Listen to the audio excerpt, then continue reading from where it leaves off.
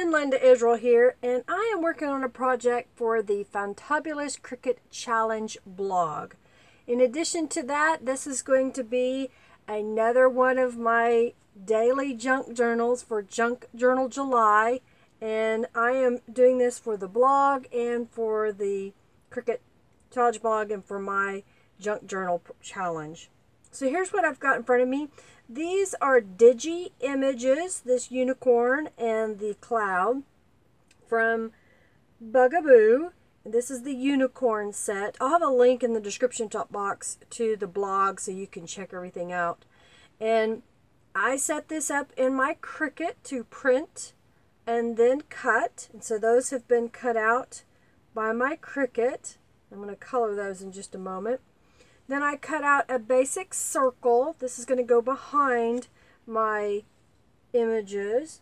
Then I cut the word dream from the wall decor and more cartridge. And then I cut the word journal from the heritage cartridge. I've got in front of me a piece of heavy watercolor paper that measures, what was it? It was 9 by 6, and then it's folded in half, which makes it 6 by 4.5. And I'm going to make a journal out of this cover, and then I've got a scrap of map sitting here. So the first thing that I want to do is I've got my spray box that I like to put things in when I know I'm going to spray upon them. And then I've got this stencil that I picked up probably at one of the craft and hobby stores locally. I've got a couple of colors of Tattered Angel's Glimmer Mist. I have Curious and Pink Poodle. I'm going to just spritz over on top of this. This will give a what I call a rainbow effect, if you will. I'm just going to grab a sheet of paper to mop up the excess spray.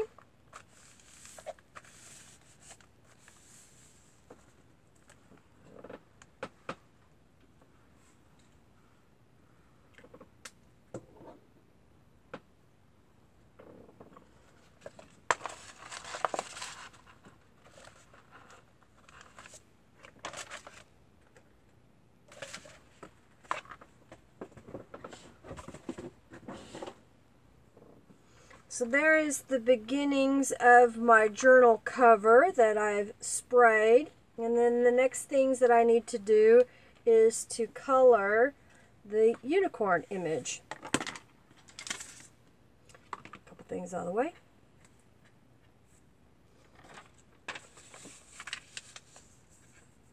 So I've got a couple of colors of chameleons. They've got peony pink, and then I've got the topper to change the color for is turquoise. So I'm going to open these up, and then I'm going to fuse the two together. I'm going to count to 10. 1, 2, 3, 4, 5, 6, 7, 8, 9, and 10. And what this is going to do is blend those two colors together so I get a really cool effect. I'm going to go in here and color in on this unicorn. Isn't that cool how it blends together? Alright, I'm going to do the same thing again and do it on the mane as well.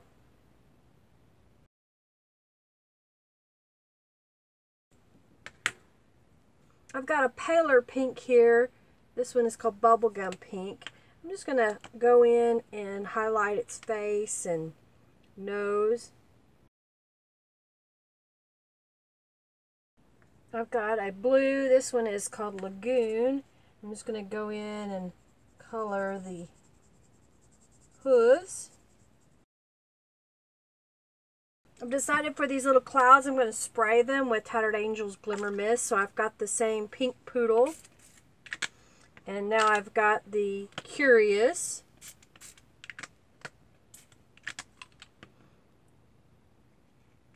Dry this and be right back. This green circle needs a little help. It's a little too bright for me, so I'm going to spray it with some Tattered Angel's Glimmer Mist. That should help tone it down just a little bit. I've got a few things collected here that I want to put on the front, and after I got it all set up, I decided I need one more thing. So I'm going to use this heart. I'm going to spray it with some Tattered Angels Glimmer Mist. I'm going to use black cherry and just give it a little color. That'll make it a little bit brighter on the background.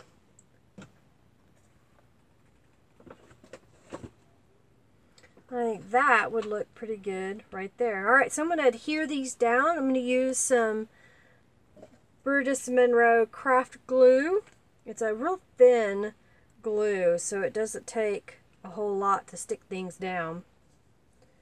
I'm going to start with the matte piece, and then we'll adhere all the other pieces down in place. I've got some glitter glue, and I want these clouds to have some glitter on them before I put the unicorn on top. So I'm just going to go around it in some swirly fashion.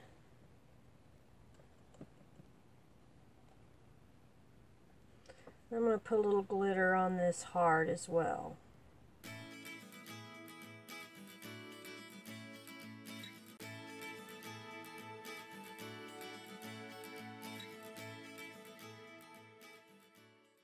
I'm going to add some emerald green to this using Tattered Angels Glimmer Mist. I want it to be a little bit darker than the green that's on there.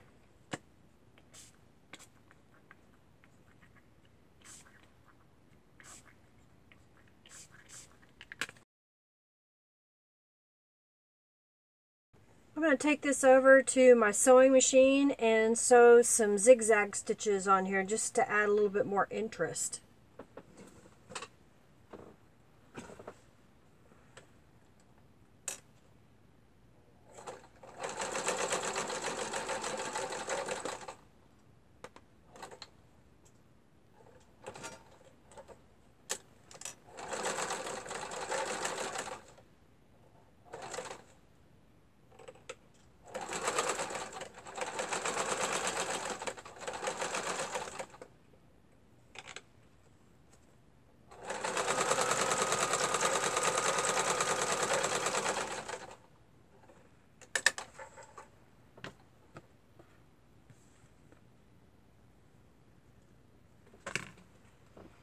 So I added a little bit of a zigzag and straight stitch and zigzag again. So this will be my cover. I think I may want to add a couple more little things and then I'll be ready to do the inside.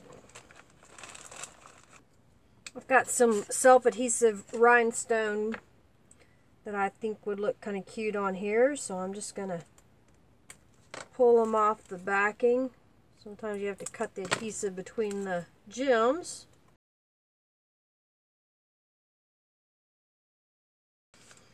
My cover, I believe, is ready to attach to my book. The one thing that I like to do is I have a stamp that has my contact information. So whenever I make a journal, I try to add it. So I'm going to stamp that on the back inside cover. And then I've got pages that I have made. So I took the same Digi stamp and printed it on some, it's basically copyright paper, but it's fancy paper in that it's a linen, and it was a strange green color, and anybody else that would have had it probably would have thrown it away, but I got it for $2 for a whole ream. So I've been using it over the years by adding Tattered Angels Glimmer Mist to it. And then I've got one of my mop-up pages that I have sewn a book page on the bottom, and I've made it to be two tuck spots. There's one here and there's one there on both sides. And this was a scrap that I cut off when I was making other journals. So again, I'm using things that may have been trash. Here is a page out of a notebook or composition notebook that I've covered with Tattered Angels Glimmer Mist. Another one of the printed pages. This is a map page that I added some scraps onto, and it's got a little flip out. Another one of the printed pages. It's another one of the pocket pages. There's the map. Here's another page out of a composition book with a pocket along the bottom. And apparently I let this get glued together. Okay, good. And then on this page, I've made little pop-ups or fold-ups out of scraps of the notebook paper. And then here is another one of the printed pages. So we're going to get all these lined up. Nice and neat. And I try to put them in the center of my journal page cover. And I use giant paper clips to hold it in place.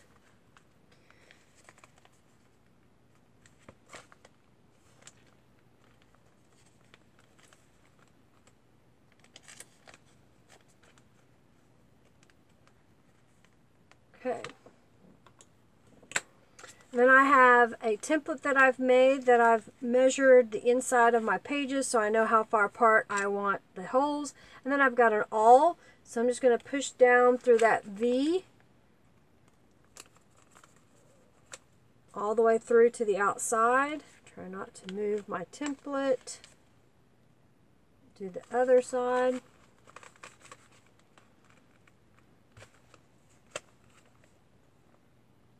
Come on.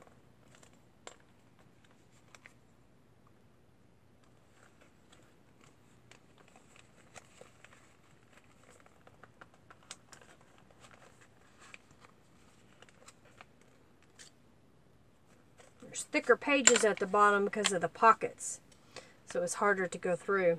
Alright, so I've got some waxed linen thread, and you can pick this up in my link that I have below from Amazon. And I cut 3 lengths. They go 1, 2, and 3, and then I cut off from the spool, and I'm using a bookbinder's needle. I'm going to go through the center of the book in the first hole, from the outside up to the top hole.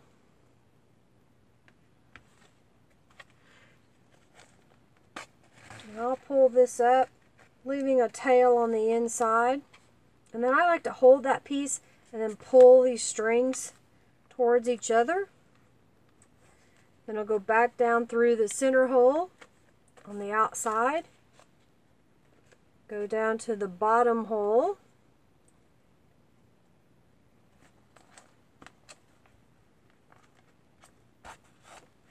And then I'm going to capture this first string.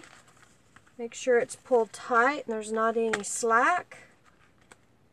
Now we'll tie a knot, and then I'll tie a second knot, just a square knot. Then I'm going to trim this off, and then I'm going to add little hearts to the strings. So, for the Fantabulous Cricut Challenge blog, I decided that for the Anything Goes, I would use the Unicorn Digi from, I always say it wrong, Bugaboo. And I cut it out with my Cricut. I also cut out the shape of circle in the background. And then I cut out the word Dream Journal from my Cricut as well, using the Wall Decor and More for the Dream and the Heritage cartridge for Journal. And then I used some Tattered Angels Glimmer Mist on the cover. I colored the image with the chameleon markers. Let's see, I used some of the glitter glue on top, and then I added a few of the rhinestones. Of course, then the inside pages, I've used the same Digi on some of the pages. Made some fancy little pages with pockets. I made these little journal cards. It says, "Life is Magical." These were just scraps of ivory cardstock from Canvas Corp brands, and they should fit quite nicely inside this journal. I thought that would be a great idea to have for journal cards. Then a couple of them I use a different washi tape that says beautiful, love, happiness, sweet, dream, laugh, that kind of stuff. Oh wait, that's not the... I put it on the right page. So I put those in there as well. And then the rest of the journal is ready to go to add other journaling cards or tuck spots into the journal. I've got some satin ribbon here, and I'm going to use a length of it to tie the journal shut, so when it's not in use it will have this pretty little bow. And then we'll trim that. Alright, so perfect. So there is my journal that I've created for my Junk Journal July, and also for the Fantabulous Cricut Challenge Walk. I hope you enjoyed this. If you have any questions, please feel free to ask below. If you haven't checked out the Friendly Junk Journal People Facebook group, check out that link as well. We share all things junk journal. And of course, please check out the Fantabulous Cricut Challenge blog to see other projects that were created by the design team and to enter to win the prize this time around. Thanks so much for watching. Make sure you like, comment, subscribe, and make sure you choose that notification button. Give this a thumbs up. Thanks everybody. Bye.